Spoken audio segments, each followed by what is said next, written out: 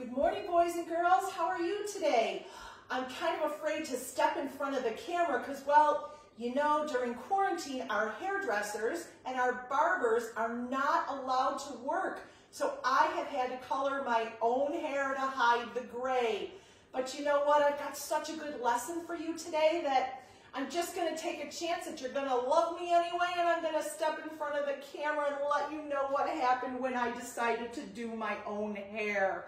It's a little darker than usual, and it's a little curlier than you're used to. But it's still the same Pastor Krista, and it's still the same talk time with a good lesson. So let's get going. And you know, I thought since I did this to my hair, let's talk about hair today. Let's talk about how we come to God. It doesn't matter how we come to God. We can come to God with straight brown hair, or with curly black hair, or with no hair. We can come to God all dressed up fancy like we do on Sunday mornings for church, or we can come to God without our teeth brushed in our pajamas in the morning, because God doesn't care. What matters to God is that we come to God at all, that we take that opportunity whenever we need to be in the presence of God, and that we come to God. And how we look, it really doesn't matter to God, because God loves all of us, and God will take us however God can get us. So I want you to take a look at my t-shirt today, because my t-shirt says something really cool on it.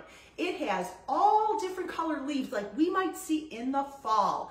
And underneath it says, God has the best box of crayons.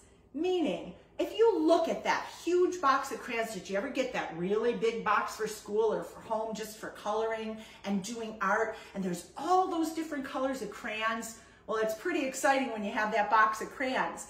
This message on my shirt is that in this world, there's all different colors. There's different colors in nature, and there's different colors of people.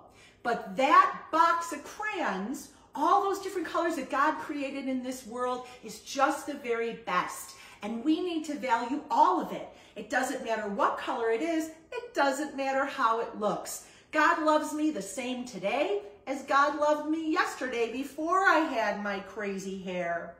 So we are going to be talking about some scripture today. And you know, when we read our scripture, we take our scripture and we blow it up to get the bigger picture. Well, today, I'm going to read the same scripture from two of the different 4 gospels in our Bible. But I'm going to kind of teach you a side lesson before we get started. I want you to take a look over here. Did you ever read a book or watch a movie, and the second time you read the book or watch the movie, you pick up on something you didn't pick up on the first time? This happened with me and Mike the other day. We were watching a movie on Saturday, and Mike had seen it before, and I had never seen it. And I was sitting right next to him on the couch, and something happened on the movie, and he said, "Oh, Mom, I didn't catch that the first time." Well, our Bible is like that. We need to read it more than once to catch things, because we may not have caught them the first time. Sometimes we read a scripture when we're 10 or 11 years old, and then we read the same scripture again when we're like 20 or 30 years old. And because we've had life experience, things happen in life in between all those years, we read it differently.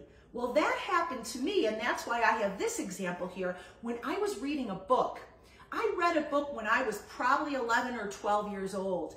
And this right here is the name of one of the characters in the book. And because I had never seen that name before, I'd never run across it with any friend in one of my classes, I pronounced that name Geoff. And I read the whole book, and in my head, every time I read this man's name, in my head, I said Geoff. Then years and years later, I had a student in my class as a teacher. And I looked at his name and I said, "Oh my gosh, I have a student in my class named Geoff." And I'd never heard that name since I'd read that book.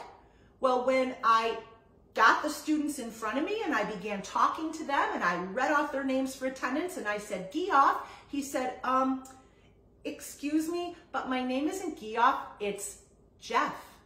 And I didn't know that this spelling and this spelling are different, but it's pronounced the same. So I read a whole book and I called somebody's name in my head. I pronounced it incorrectly.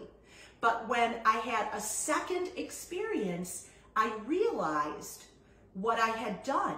So second experiences in the Bible, your experience with the Bible 2 or 3 or 5 or 20 times is very important.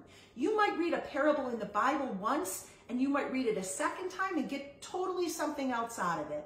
So let's get back to talking about hair, and I'm going to read you what Jesus has to say in the New Testament about hair. And I'm going to read it from 2 different places in the Bible. And the first place is from Matthew 10, 29 to 31. And this is what it says. Not one sparrow, what do they cost? 2 for a penny? Can fall to the ground without God knowing it. And the very hairs of your head are all numbered. So don't worry, you are more valuable to God than many sparrows. So that is the story of the hairs on your head taken from the Gospel of Matthew. And what this is saying is that God knows every hair on your head. He could count every hair on your head. I bet you could take a brother, sister, mother, father, and start to count their hairs and you'd lose track.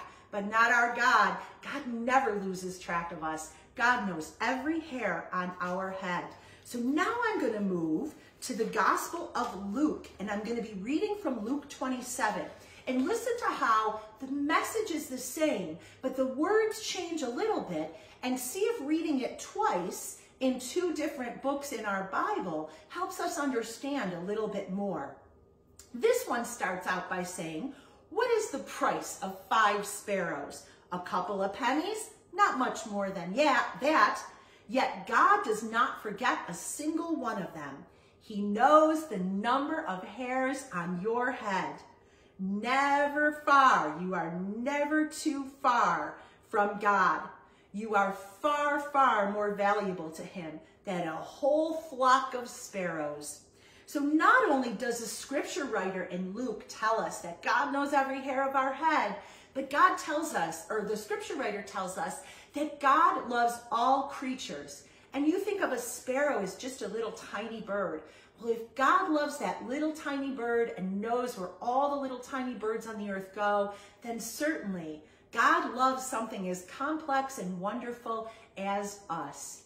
And that's an important lesson today, boys and girls, that we are loved by a God, and it doesn't matter what color we are in the box of God's crayons.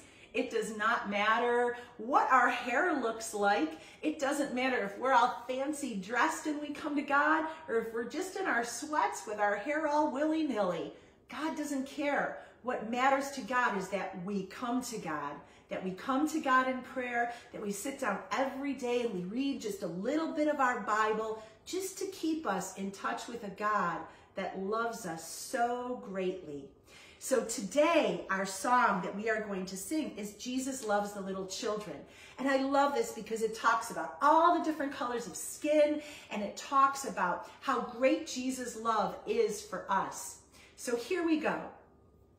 Jesus loves the little children, all the children of the world, red and yellow, black and white, they are precious in his sight. Jesus loves the little children of the world. So remember, as you go through your day today, friends, that Jesus loves you. And it doesn't matter how you come to Jesus, how big or tall you are, what color your skin is. It doesn't matter who you love. Jesus loves you. So hear these words of benediction, and we will see you on Monday. Our words of benediction, and you can do it with me. It says, my heart loves your heart because Jesus first loved us. You have a wonderful weekend. Take some time this weekend and read your Bible and pray, and we will see you on Monday.